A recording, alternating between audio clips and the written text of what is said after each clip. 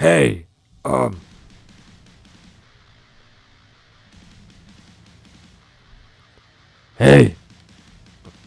hey, old Batman here.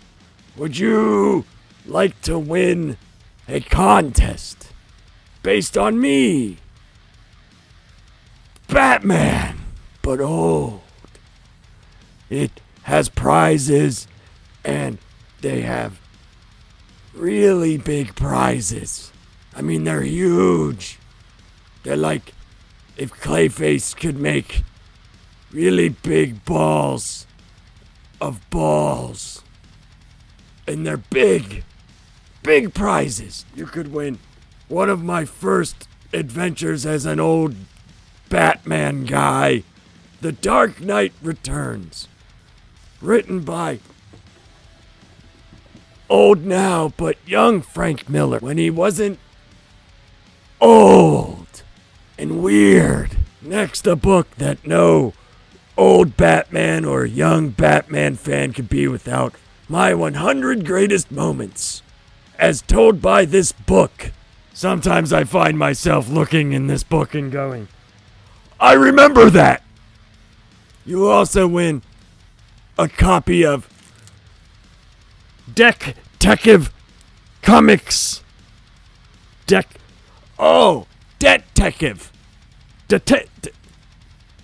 Batman. Detective. Batman Detective Comics 1000. It's got me on there when I was young and full of sack. You also win an adventure with me and not Dick, but this annoying little bastard. Apparently he came out of my dick. Ha ha ha! I kill me. You go and win the old Batman contest. What? You did not tell them how to win the contest or where to go. Oh. Well. You're gonna do that? Well, that was me, everybody. That was old Batman. Hey everybody, welcome back to the Laps Comic Fan. I'm Steve, and today we're talking Power Rangers number 3.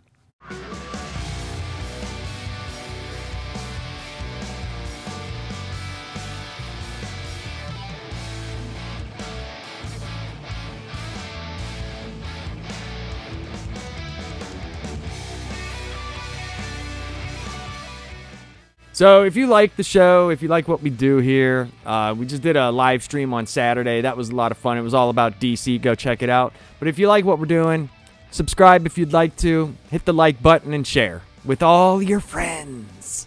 We left off on the Power Rangers with Tommy kind of being a little bit snippy with Jason. There was a little bit of trouble in paradise.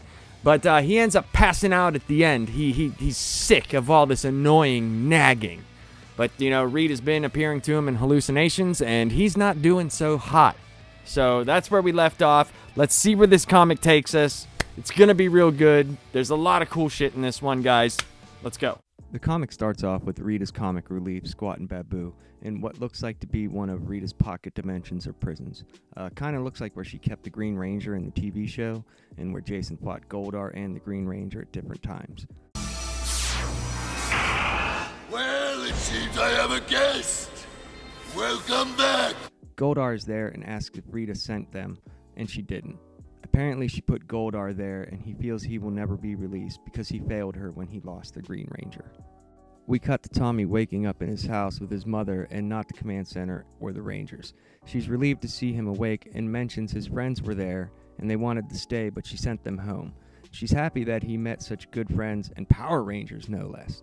She says it's okay, she knows, and she admires what he's trying to do and thinks it's noble. But it's okay if he decides to quit, and she wouldn't think less of him since he's no hero. Tommy's confused, and his mother starts to rip her flesh off to reveal Rita, and she's saying she loves him and is the only one who's ever loved him. Tommy screams and wakes up in the command center. It was a dream, a nightmare. The Rangers tell him what happened, that he passed out, and Kim offers him some water. They think it could be related to the Scorpina attack, and Trini wants to run a scan on him since his heart rate was through the roof. Zordon agrees. but Rita knows he's breaking. So the comic starts off with Squat and Babu, the comedy relief for Rita's team, the Bulk and Skull of Rita's team, even though that's a affront to Bulk and Skull. I should never have said that. They're not. They're more like the comedy stupid people or things, whatever. They're in this dark dimension. It almost looks like the prison or the place that Rita held the Green Ranger for a while, or where Jason fought Goldar and the Green Ranger, that little pocket dimension she has. And Goldar's there, and he just looking off into the distance, and Squat and Babu are afraid to approach him. And we find out that he has been sent there by Rita for failing. My queen will never let me, live this down or let me go. And so Goldar's been there. It's kind of interesting to see how she treats certain people in her regime. Tommy's awake at his mom's house, and he's kind of confused, thinking, where did everybody go? And she's like, oh, your friends left. They're so nice. We just want you to heal up and be in Power Rangers, too. And he's like, what? And she's like, I know. If you want to give up, Tommy, because you're a stupid little failure, go right ahead. And then she just starts ripping her skin off. And I was like, what is happening? And it was obviously Rita. And not only is he having hallucinations, he's having nightmares now. I mean, it's totally infected his mind. It's taken him over. Whatever this is happening to him, whether it's a spell, I don't think so. I think it's just playing on his self-doubt and things that have affected him terribly. I think that's what they're giving to us in the comic book. But it was Rita, and she's just telling him how she's the only one that loves him. The only time that he was good was with her. Just totally playing on he's nothing. Tommy wakes up, and he's in the command center, and I think the Rangers are just like, yo, what the hell, man? They kind of tell him what happened, and Trini's like, we should probably run some tests on him. Zordon agrees. He's kind of freaked out. His heart rate's up. He doesn't really know what's going on, but he still has not told them what's going on, and I think that's what we're supposed to see here, that he's not trusting them. So how could they ever trust him in his brain? That whole scenario. He's not willing to give up. He thinks he can handle it on his own. He's not willing to give up that information yet. Rita explains that even though she's not linked to the Green Ranger anymore, the Chaos Crystal is. And even if Scorpina didn't get the green power coin or the dragon dagger back, she pushed Tommy to his limit in battle, and they should have enough chaos energy to enact the final part of their plan by opening a portal to where we don't know yet. Scorpina asks Rita that she thought they needed the dragon dagger. Rita thinks that they only need a dragon dagger. So Finster uses a dead putty and pours molten metal into it, and Rita begins a spell. So finally, that crystal that I told you guys to keep in the back of your mind. So she has the Chaos Crystal, Rita, and Scorpina's kind of like, oh, I'm sorry, I failed you. And she's like, no. Yeah, you didn't get the coin, but you pushed him to his limit, which is powering this crystal right here. And it's enough energy to enact the final part of our plan. Scorpion's like, I didn't get the coin, I didn't get the dagger. She's like, it's still all right. I didn't say we need the dragon dagger. I said we need a dragon dagger. So I was like, all right, they're playing it fast and loose here because we didn't know the plan. We just knew she had to get the shit back. So she gets Finster over, and he has like a half putty, and they're bringing him over, and I guess he made a mold of the dagger and pours metal in there. Rita starts doing an incantation on it, and supposedly they got their dragon dagger. So Trini is running some tests on Tommy, and she starts talking to him about things like where he grew up and getting to know him better. And she asks him, she's like, hey, I got a weird question for you. Do you remember any of the stuff that happened when you were under her spell? And Tommy just gives her a look, right? And out of nowhere, there's this giant thud. And they're like, holy shit, what happened? The two make it outside to see the dragonzord laying waste to the command center. And Tommy didn't even summon it this time, so this is pretty crazy. They morph, and Tommy can't teleport into the dragonzord. Trini calls her saber-tooth tiger to engage with the dragonzord, but it's no match. Tommy takes out his dagger and starts to play the Song of the Dragon, and the Zord's attention is turned towards him for a second. It thinks, almost looking as if it recognizes him, but instead of calming it down, the dragonzord goes in for the kill. Tommy wakes up. He's passed out again. No time has passed at all. It's a dream, but seems so real. Trini calms Tommy down and has to take a look at his scan, and she's surprised by what she sees. So again, Tommy is having crazy dreams. We just saw it here. He's, getting these tests done in the command center by Trini, and they hear a loud noise. They run out there. The dragonzord's there. He's like, oh my God. For him, he thinks this is real. This just cannot be getting worse for him. And Trini's like, did you call for it? He's like, I didn't do it. I didn't do anything. So she calls her saber-toothed tiger, and the two start fighting. It's no match for him. Tommy takes out his dagger, starts playing the... and it turns towards him. But it looks like it has an effect on him. No, it just goes in for the kill. And that's when he wakes up. And Trini's trying to calm him down, but she also looks at his scan and is like, oh, so something is wrong here. Not only is the dude just freaking out, passing out, having dreams, having hallucinations, the Rita effect has got a giant hold on him. And while they're sitting there thinking all about this, because it's going to come out, it has to come out.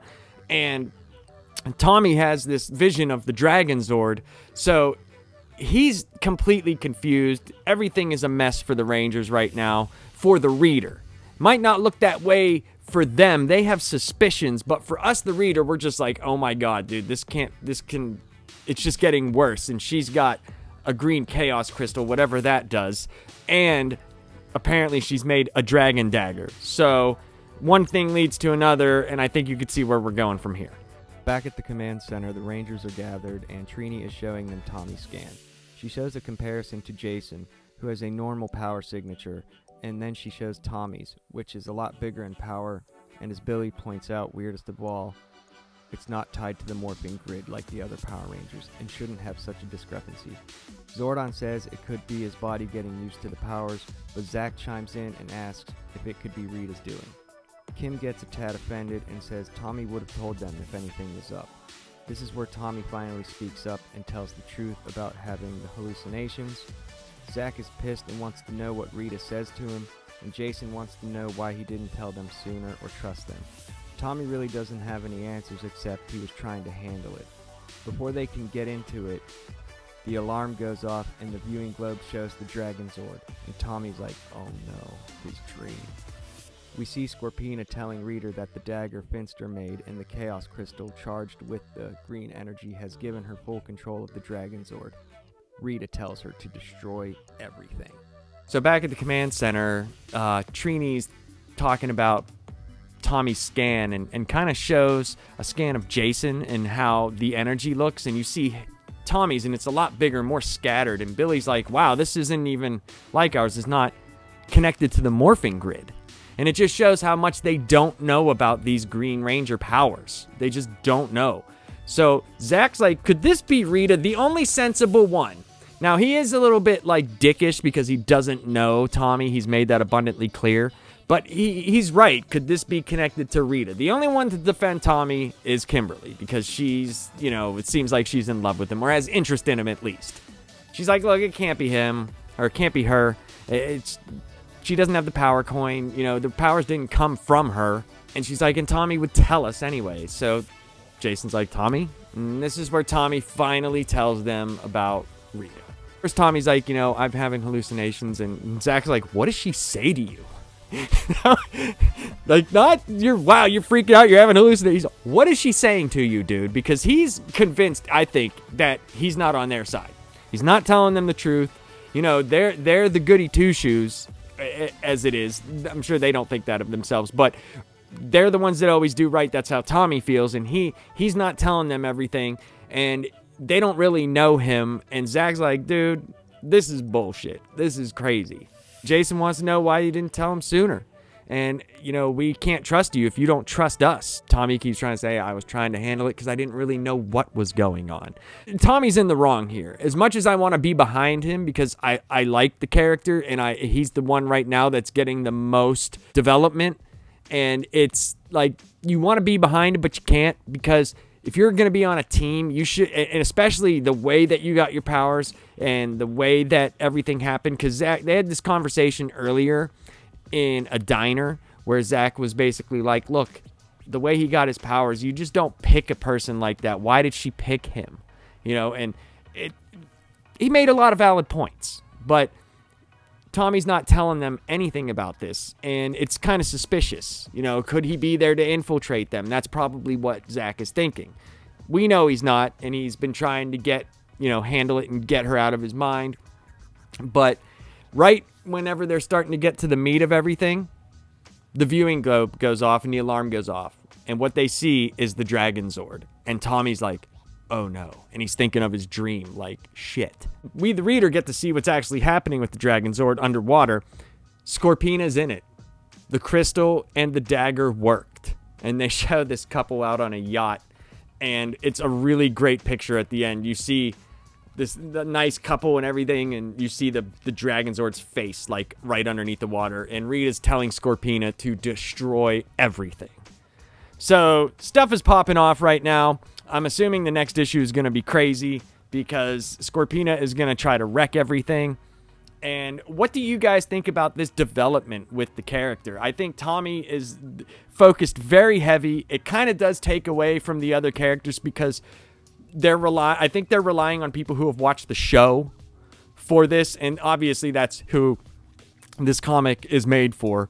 But with knowing the characters and watching the show, I relate to this very easily. It's very fun to read. They're very quick chapters. They move a lot of story ahead, and I don't know. I'm enjoying it. So what do you guys think is going to happen next? Do you think they're going to be able to trust Tommy?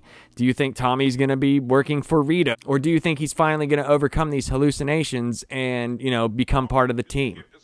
So, yeah, it's crazy, man. I'm digging this. I like it a lot.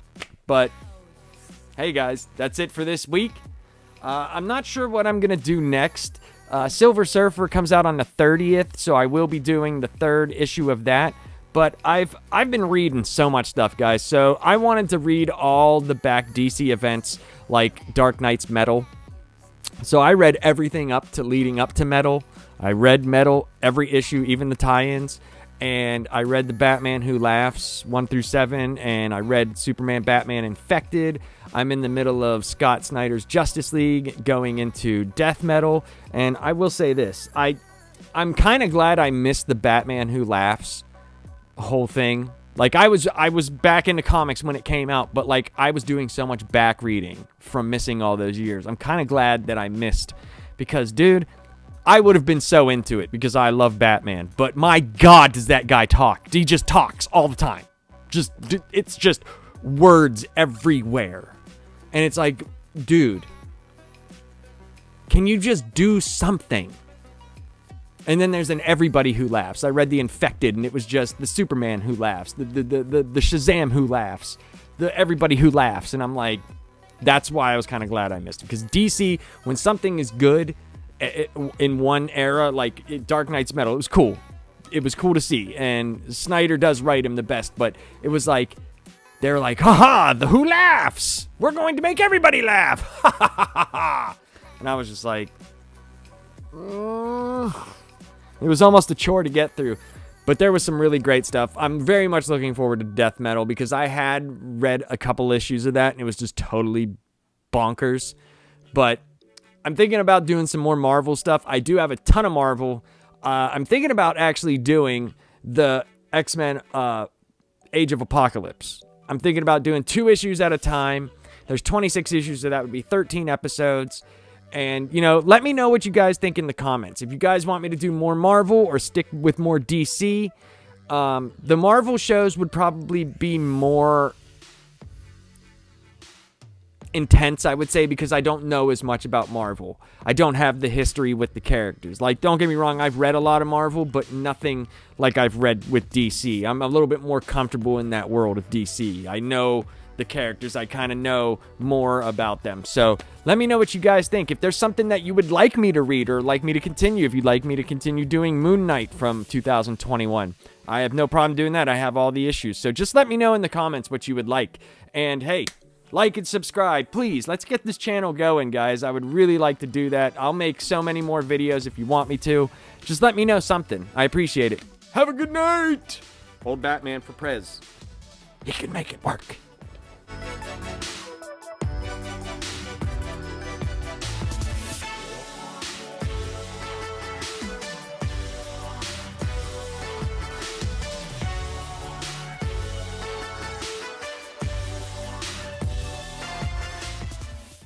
I remember that. It's got me on there. When I was young and full of sack.